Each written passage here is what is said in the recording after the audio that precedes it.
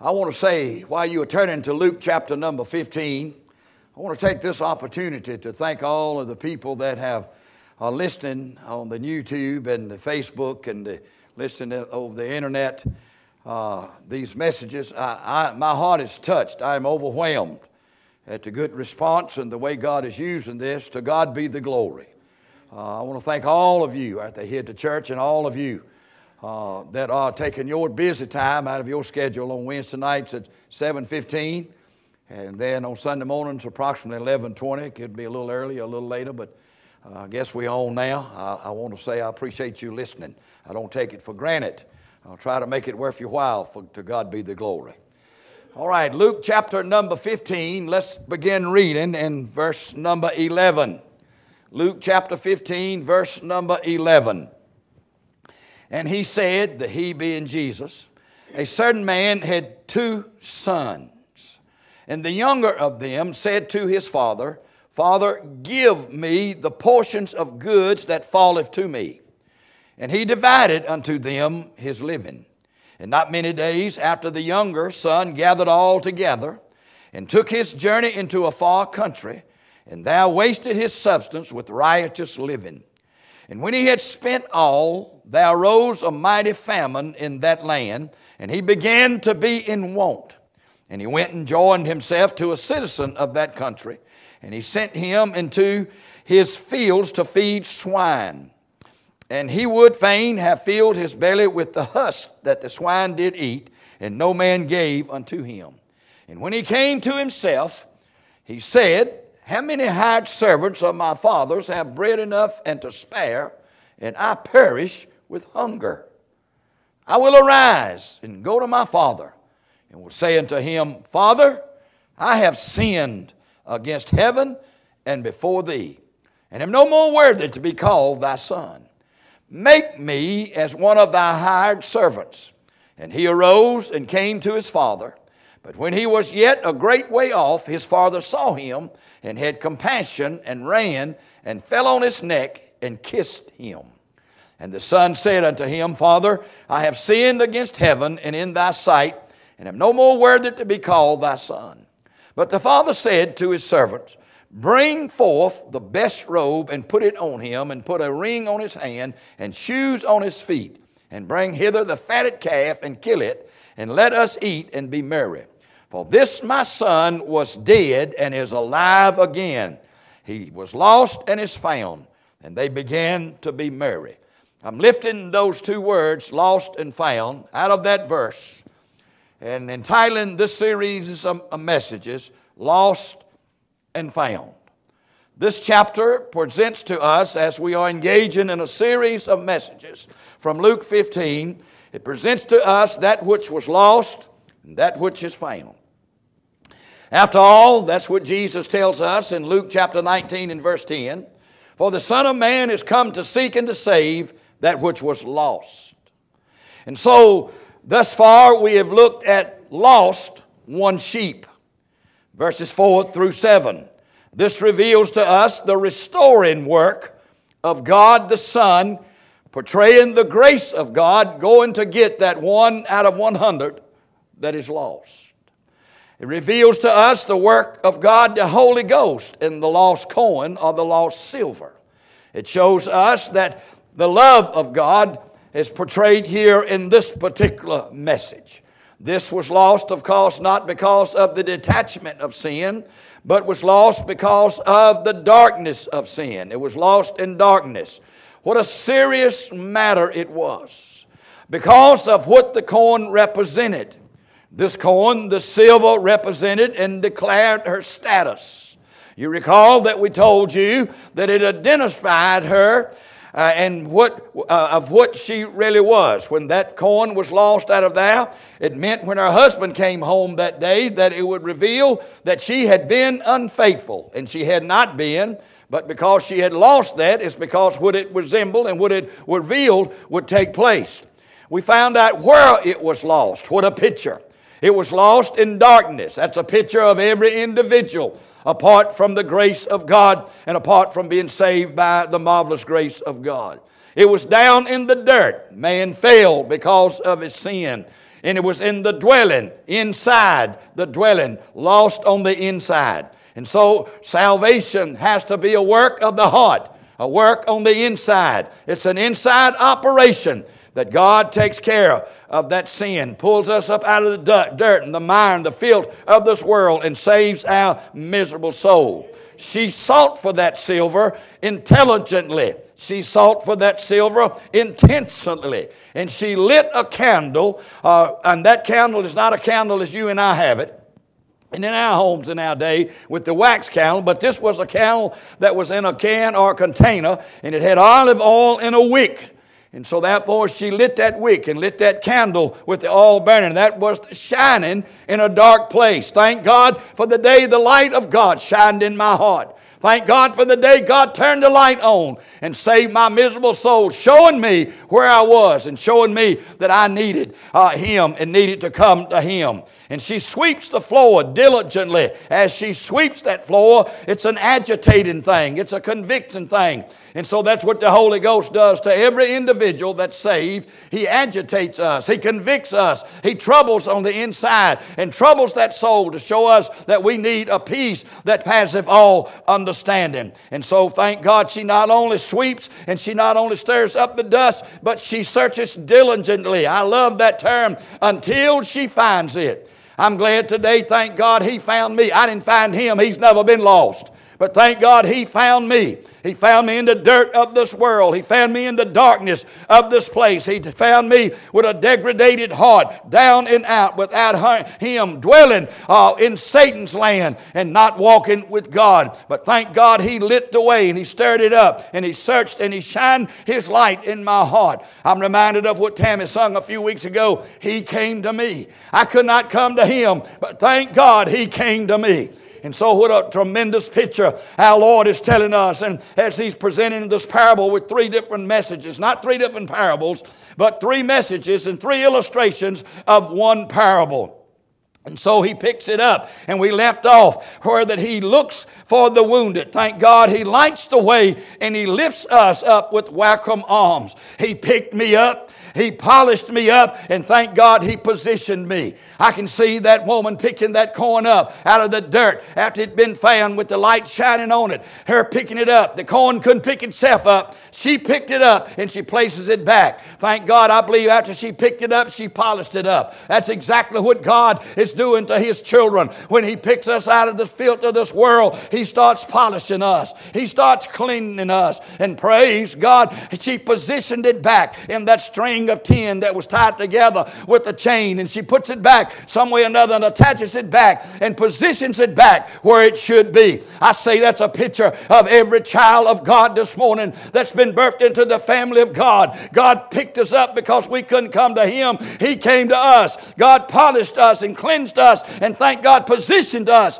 in Jesus Christ, the blessed Lord and blessed God of glory. As with the lost sheep being found brought joy, so with the silver there was rejoicing. In the lost sheep there was 1 out of 100 that's saved. In lost corn, that's 1 out of 10 that's positioned. And then today, as we look at this particular passage of Scripture, we turn our attention to the masterpiece, I believe, of all Scripture. We turn and look at this Scripture that I read to you this morning as the Savior reveals what this story is all about. I call your attention back to chapter 15, back to verse 1 through 3. This is what the whole story is about. It says, "Then drew near unto Him all the publicans and sinners for to hear Him. And the Pharisees and the scribes murmured, saying, This man receiveth sinners and eateth with them. And He spake," look at this, not these parables. It says this parable, singular. "He spake this parable unto them." Who's the them? Anytime you see the word them in the Word of God, look and see who the them is. Here's the publicans and the scribes, the sinners and the Pharisees. So this is who He's speaking the parable to. And He begins to unload on them and lay this masterpiece out as only He could. And so remember, He's talking now to this bunch of Pharisees and these scribes, lost as hell itself. In Luke chapter 15, verse 11 through 32, We see lost and found, one son. In this parable, in this message, there is one out of two. You see how God brings it down and how God begins to lay it out. And God begins to get us to search our heart and to see what we really need. I remind you that the sheep was lost out of sheer ignorance, wandering away, directing away from the flock, just out of ignorance, not knowing it was lost, not knowing where it was gone, but out of ignorance. The silver was lost out of sheer carelessness, because it was not tightened and because it was not checked, but because of a careless move and a careless act, that silver was lost. But I remind you today that we will see the son is lost because of deceitfulness. He's been deceived. He thinks something's out there that's not. He thinks there's a better life. He thinks that there's greener grass on the other side. He wants to get away from the authority. He wants to get away from the life that he's lived. And he's living in a tremendous life. He's got it made, thank God. Servants are waiting on him. The meals are prepared for him.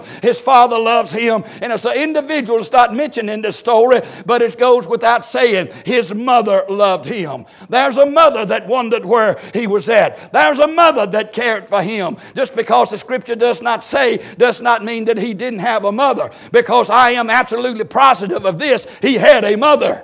Although it's not said that she's here, I believe she was. I believe it's left undone for a reason. That's God's business, and we'll leave that where God leaves it. But anyway, we see the son here is lost because of the deceitfulness of sin. And so, perhaps before us is the best known story in all the world. As I read these verses to you this morning, lost and found, one son pops up. And we see the lost condition of this boy. It is not without justification that this has been called the greatest story ever written, or the greatest story ever told. Remember who's telling this story. Remember who's giving the facts of the story. Remember who's bringing this down so that we can understand this. And he's telling the story to this crowd before him. Upon reading the story, we become arrested in our soul. Upon reading the story, we become interested in what's being said. Upon reading the story, we become challenged in our own heart. There is a homeriness about the story, and there is a humanness about the story. There's not one person in this congregation, or not one person that's listening to me by way of internet this morning, or by way of the YouTube. There's not one person that cannot identify with this story if you are true to yourself. That's where we were. That's where God found us. I remind you, and we'll get to it a little later, I remind you that in this part of it, in this part of this parable, this message of the parable, the son arises and has his responsibility portrayed after the sovereign act of God has taken place. The first two, that it could not come to him. The first one did not seek him. He went seeking after it. But now the son seeks after the son, thank God, has been revealed to himself of what he is. For the Bible says he came to himself. I'm glad anybody that comes to the self and see the self for what they are, for where they are and why they are. Thank God there's a wonderful God in glory that will not turn you away, but will come to where you are. He will seek you out and he will save your miserable soul. I'm thankful, thank God, although we've been deceived, God will remove that deception. God will give us truth. God will replace it with that which is right. God will replace it with the light of God, and God will take us unto himself. And so we see the story that's before us. It's very interesting. It tugs upon my heart every time, Brother James, I read it. Every time I see the words and do word studies and look at the picture that this portrays, it tugs at this old wicked heart. It tugs at this deceitful heart. It tugs at me knowing that I am what I am by the grace of God. God didn't have to get me out of the hog pen of this world. God did not have to lift me out of the stench of this world, but he did. Thank God for the grace of God. Thank God for the mercy of God. Thank God for the goodness of God. Thank God for the God of glory. Thank God for the God that didn't leave me where I was, but came to me. I'm glad this morning to report to you, he's still in the saving business. Lost and found, one son. He's a God this morning that will do what he says he will do. And so it tugs at my heart. There's a sadness in this story. Sure it is. There's a tragedy in the story. Sure it is, of what happens. This story is relevant and is up to date for us today as when it was told over 2,000 years ago.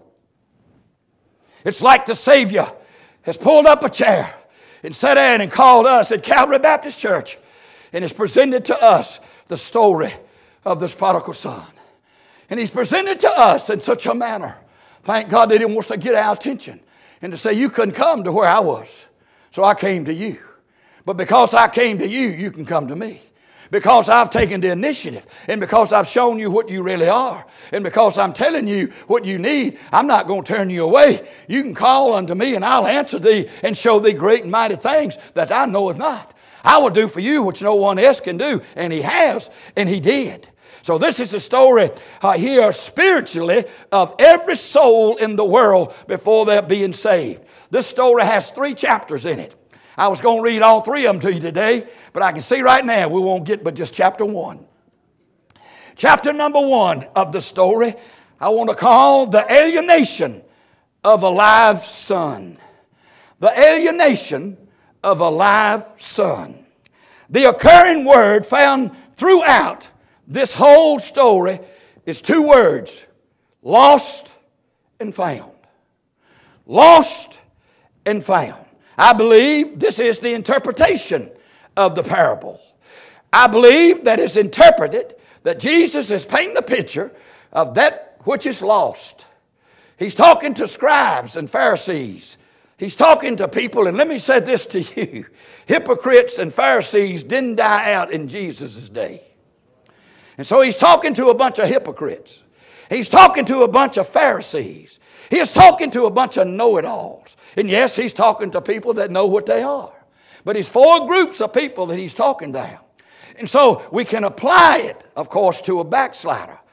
You can preach it each way, but the interpretation, I believe, as a man of God and rightly dividing the word of truth, staying true to the first mentioned principle and staying true to what the story is all about, is that of a lost person.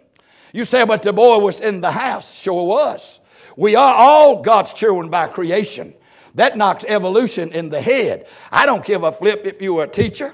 I don't care if you're a principal of a school. I don't give a flip if you've got 50 doctor's degrees claiming to be smart in Scripture. If you believe anything other than God is a creator, you are straight out of hell. God is the creator. God created this outfit. God did not have us evolve. Some people look like they did, but I want you to know the Scripture says that we were created beings. God is the creator, and as the creator being, we are all God's children. It's not Mother Earth.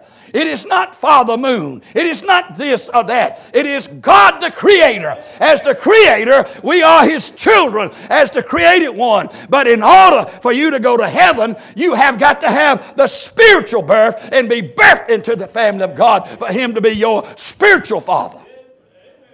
So the picture here is of creation. Adam was in the house. Adam was in the garden. Adam was God's. But he fell. And so he left the garden. Can you imagine what it must have been in that garden? Could you imagine of the fruit and of the fishing?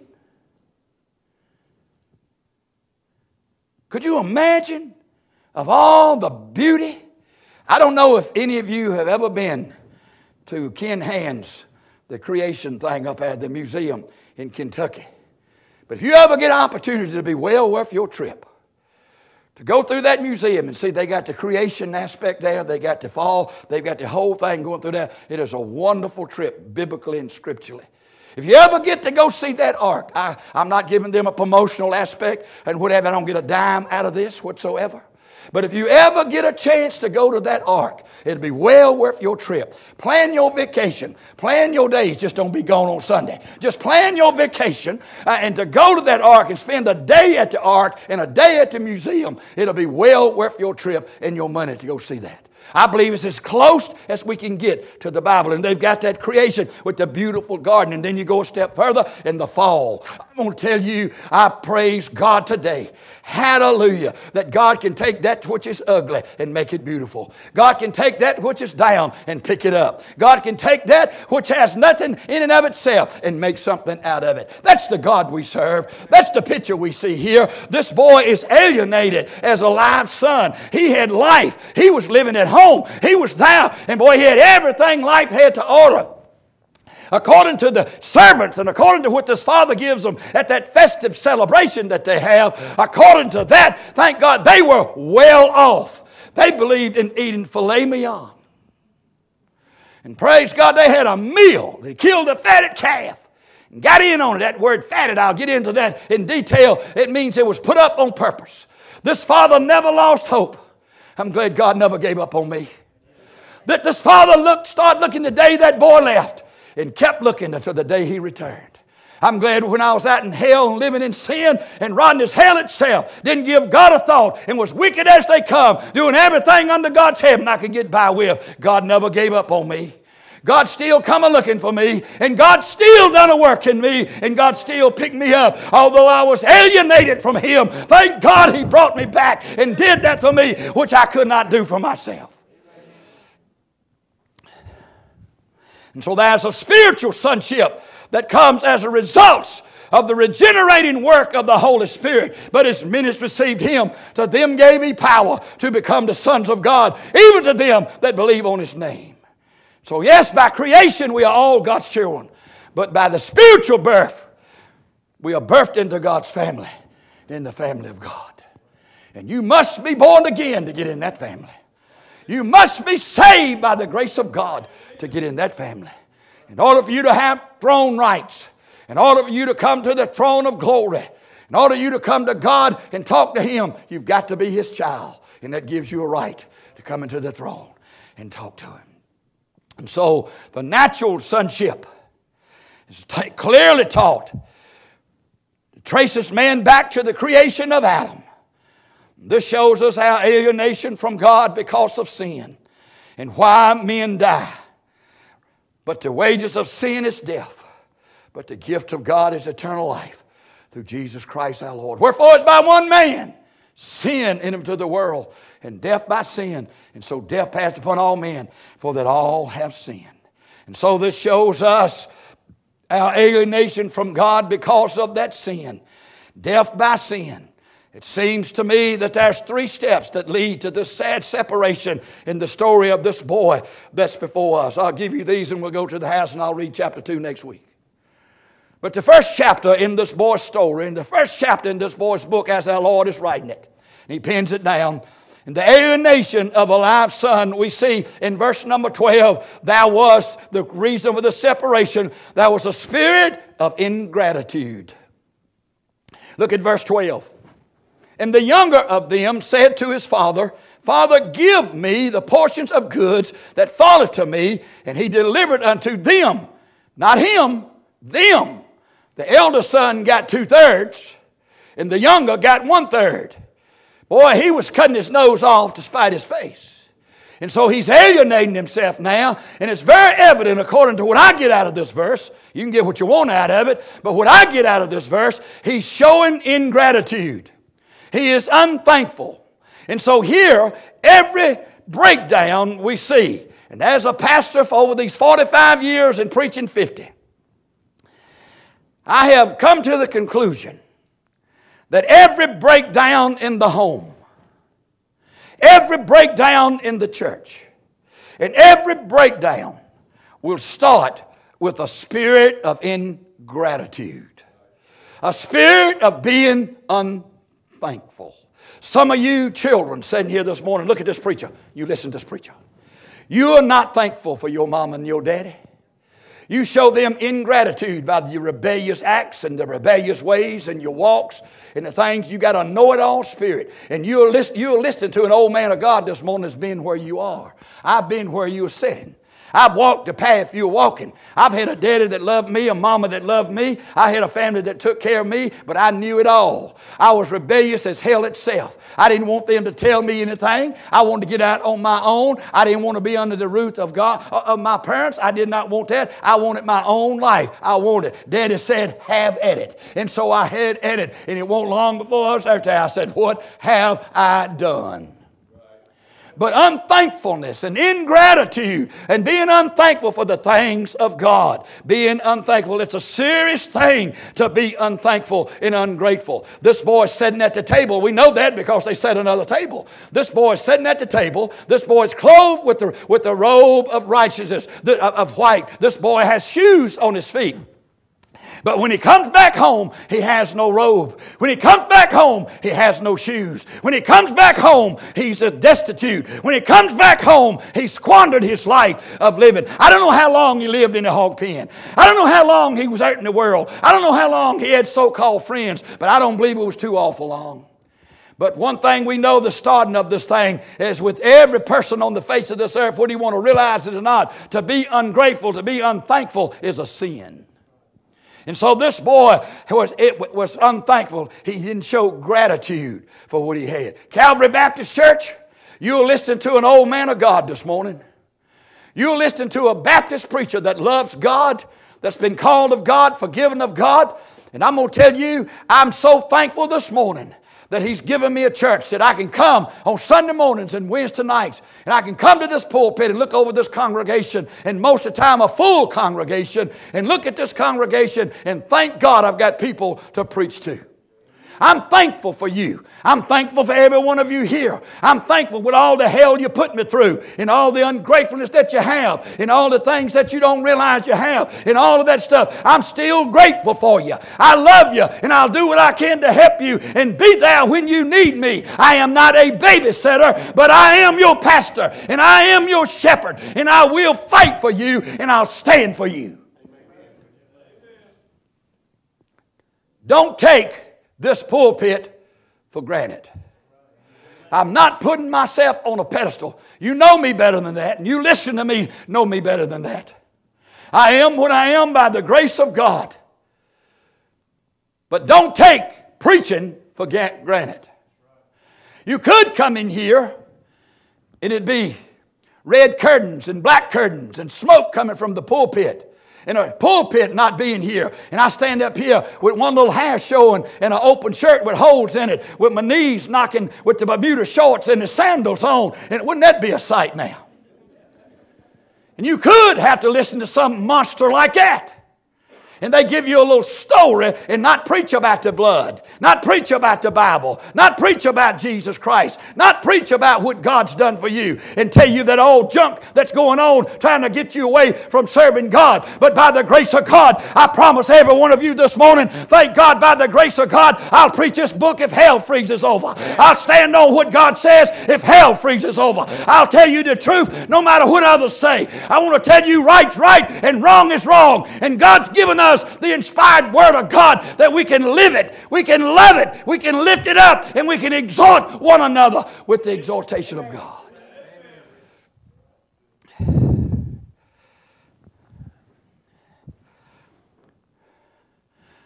Don't take for granted what God's done for you. I'm not bringing up the past. I'm just making a statement here and I'm going to go on to the next point. This COVID was straight out of hell in one aspect. In another aspect, it was sent straight from heaven to reveal of what people are really made up of, and whether you're real or whether you're not. It don't take much for you to put on a front. It don't take much for dead fish to float down the stream together. But you got to be alive with your tail wagging. Well, not your tail, but the fish tail. Wiggling to go up a stream.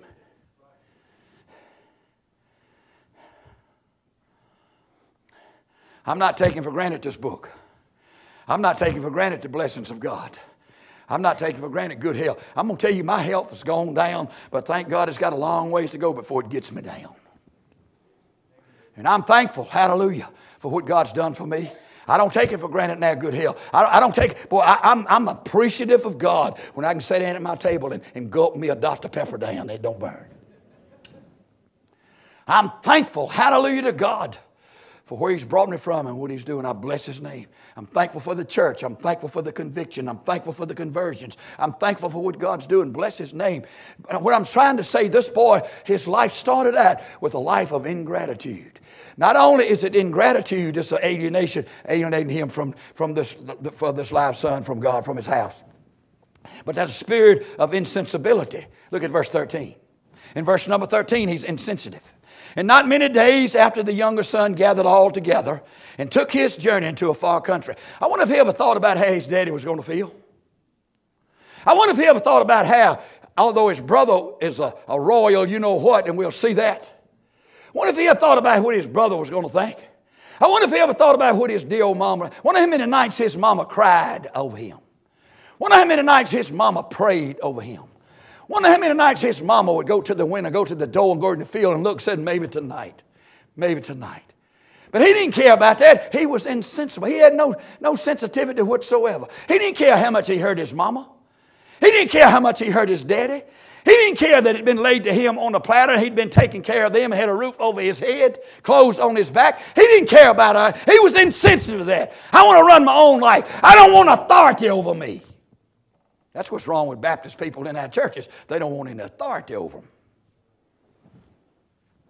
Insensitivity, insensibility, a lack of concern, an awareness of not being moved emotionally, indifferent, don't care, ungrateful. Ingratitude leads to insensibility. This is where the death took place. This is where he died. This is where the separation started. Ingratitude. That's where yours will start.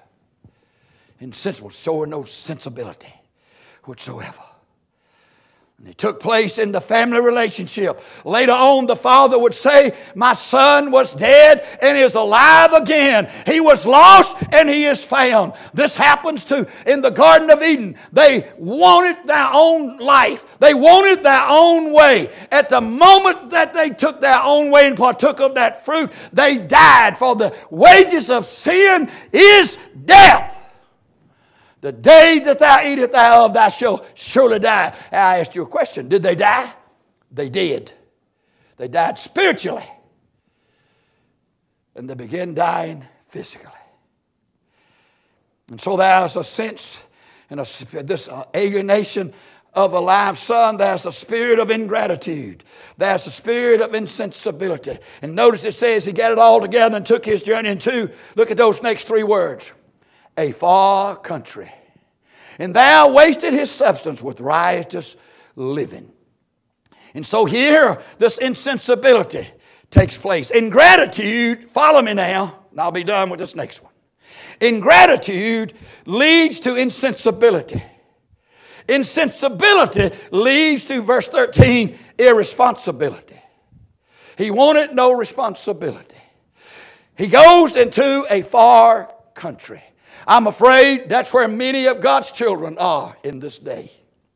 They are in a far country. In the moment that you have a spirit of ingratitude, and a spirit of insensibility, and a spirit of irresponsibility, you are living in the far country. Oh, you may be sitting on the pew, but you are in the far country. Oh, you may be thinking you're spiritual, but you are in the far country. And therefore you are alienating yourself from the love of the Father, from the goods of the Father, from the protection of the Father, from the program of the Father, and from the penalty of the Father.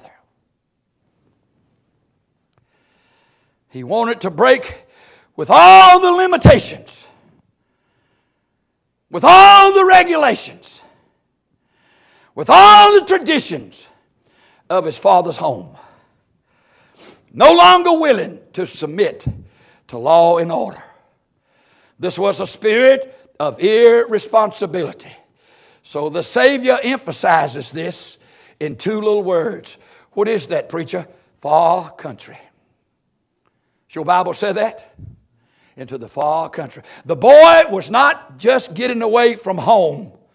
He was making sure, according to this word, he was getting far away from home. He was putting a lot of distance between authority and responsibility and that which was right. He was going far enough to be unwatched. And what you do when you are unwatched is the real you.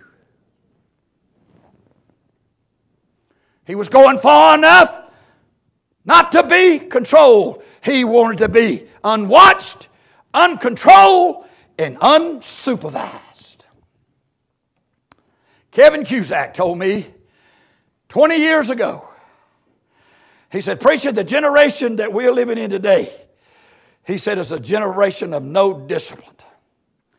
He said, "When I stop a vehicle and I walk up to that door, before they open their mouth, I can see they're ungrateful, they're unthankful, think the world owes them a living, and they have no sense of authority, and they want no one with authority over them." The spirit of irresponsibility is the very essence of sin. It is the rebellion against the law of God. Let us remember that without law, there's no life. And without life, there's no love. And without love, there is no loyalty. And without no loyalty, there is no liberty. The whole universe is dependent upon law. It's the law of gravity. What is that, preacher? What goes up, coming down. You can't defy that law. Or you can tie strings to it and all that stuff. But the law, it's a natural law of gravity. If it goes up, it's going to come down.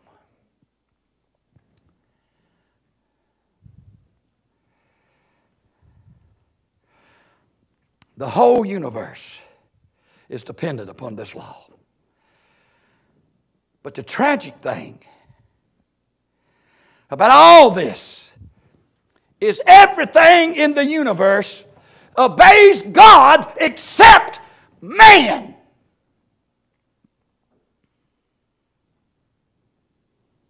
Let me ask you, do you sense a spirit of ingratitude? Come on to the piano.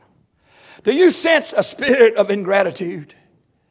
Do you sense a spirit of insensibility? Do you sense a spirit of irresponsibility in your life?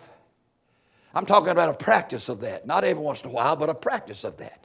If you do, you are alienated from God.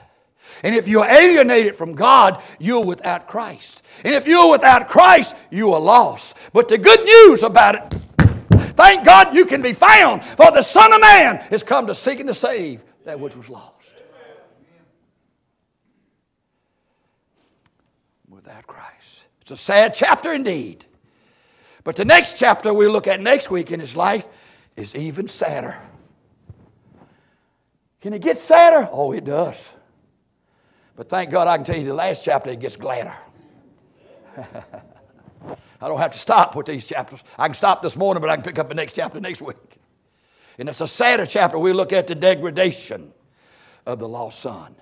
Oh my, we'll deal with the far country. Father, I want to thank you this morning so much, dear Lord, for watching over us, protecting us, taking care of us, for the good, sweet liberty you've given us in this place.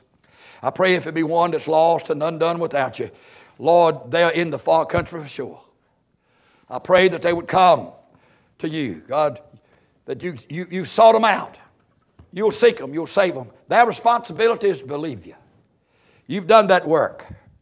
You've revealed yourself. You've come to where they are. Now may they come to themselves and arise and go to the Father. For that child of God that may be backslidden this morning, that may be on the edge of the far country, that may be headed to the far country.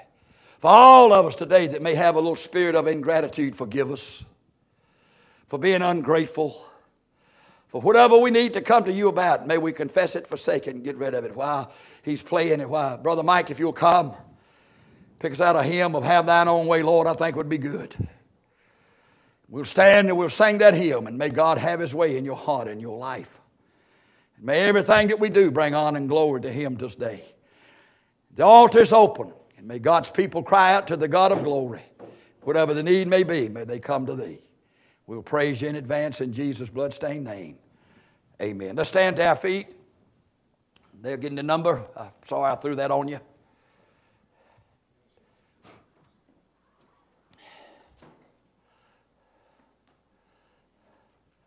Which page number is it? Page 306. We haven't done this in a while. I think it'll be appropriate to do it. You just mind. We just sang the first and the last verse. If nobody comes, we close.